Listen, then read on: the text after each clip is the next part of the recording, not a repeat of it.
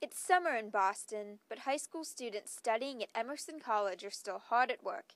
In a 5-week intensive program, the country's most passionate young performers come together for one of the East Coast's finest musical theater programs. I live in California. Bolton, Massachusetts. Connecticut. San Antonio, Texas. It may only be the second week, but Emerson's performers have already learned lessons in theater that they won't forget.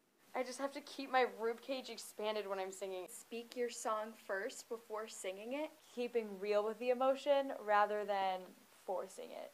And though they know that hard work is the key to success, instructors Allison Bretches and Ryan McKinney made a point to remind students what musical theater is all about. I just want to see you enjoy the feeling. You really do have to love it. At the end of the program, students will have an opportunity to showcase their new skills in a final performance. For Emerson College, I'm Cailin Loesch.